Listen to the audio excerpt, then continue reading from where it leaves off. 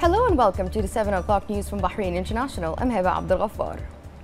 In a message to the international community on the International Day of Peace 2018, His Royal Highness the Prime Minister Prince Khalifa bin Salman Al Khalifa pointed out that the achievement of global and regional peace is a necessity for every which effort should be made. His Royal Highness stressed that the primary and most urgent responsibility of the international community at the present time is to develop an international collective action system and to put in place more effective mechanisms to end conflicts that have depleted the potential of many states and peoples, and to achieve a comprehensive and mutually acceptable peace. He added that work for peace and its consolidation at all levels is a clear approach taken by Bahrainis and embraced by the kingdom in its orientations and relations with the countries across the world.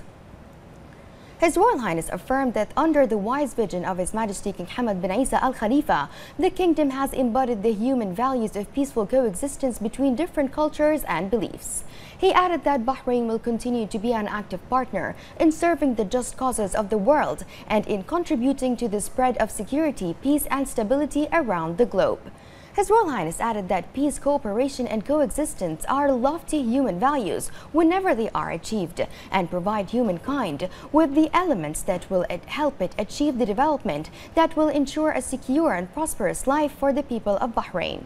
He said that the process of building and development requires the provision of essential and indispensable elements, mainly the appropriate environment for peace. He added that Bahrain supports any partnerships that promote the conditions of people everywhere and achieve balanced development for all. His Royal Highness also said that the Kingdom of Bahrain believes that peace is capable of opening up endless horizons of cooperation between nations and peoples.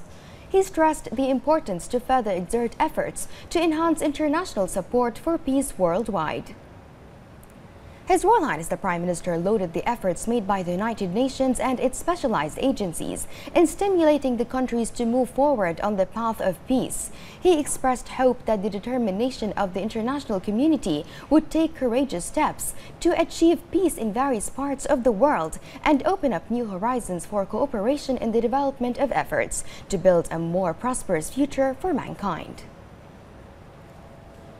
The Speaker of the Representatives Council, Ahmed Al-Mullah, arrived in the Azerbaijani capital Baku on a three-day official visit to participate in the 100th anniversary celebration of the Azerbaijani Parliament at the invitation of the President of the Parliament, Oktay Azdov. Al-Mullah, accompanied by Chairman of the Committee of Financial and Economic Affairs, Abdul Rahman Abu Ali, and Chairman of the Human Rights Committee, Abdul Rahman Abu Mujaid. This participation comes under the goal to enhance the bilateral relations and strengthen the role of parliamentary diplomacy to achieve further progress and enhance parliamentary relations with other countries around the world. In addition to affirm the principles of security and peace on the international level in order to change the world for a better place. The delegation of the Parliamentary Division of the Kingdom of Bahrain, under the chairmanship of Second Vice Chairman of the Shura Council, Jamila Salman, concludes its participation in the regional seminar organized by the Inter-Parliamentary Union in cooperation with the Arab Parliamentary Union and the Egyptian Parliament. The meeting was held in Egypt and aimed to implement the goals of sustainable development and gender equality in the parliaments of the Middle East and North Africa. The delegation of the Parliamentary Division participated in the final day of the event, which allowed delegates to review and exchange experiences. Secretary General of the Supreme Council for Women, Hala Al-Ansari, participated in the Second Eurasian Women Forum EAWF in St. Petersburg, Russia, alongside representatives of more than 100 countries worldwide. The three-day forum aims to strengthen cooperation between women leaders to tackle challenges and build trust and mutual respect in a world based on universal humanitarian values, rights, and dignity. On the sidelines of the Eurasian Forum, Al-Ansari held a meeting with the UAE Federal National Council President Amal Al-Qubaisi and discussed aspects of joint cooperation regarding pro-women national legislations and the principle of gender equal opportunities. Al-Ansari also held a joint work meeting with Deputy Speaker of the Federation Council, head of the EAWF Working Group, Galina Karlova, and outlined Bahraini women's strides as well as political and economic policy. participation.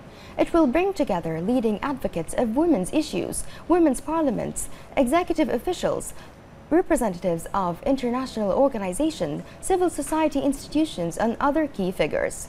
The Supreme Council for Women's Secretary General will hold similar meetings tomorrow on the sidelines of the forum with leading officials and participants. The Council will also hold a high-level session themed pro-women global initiatives.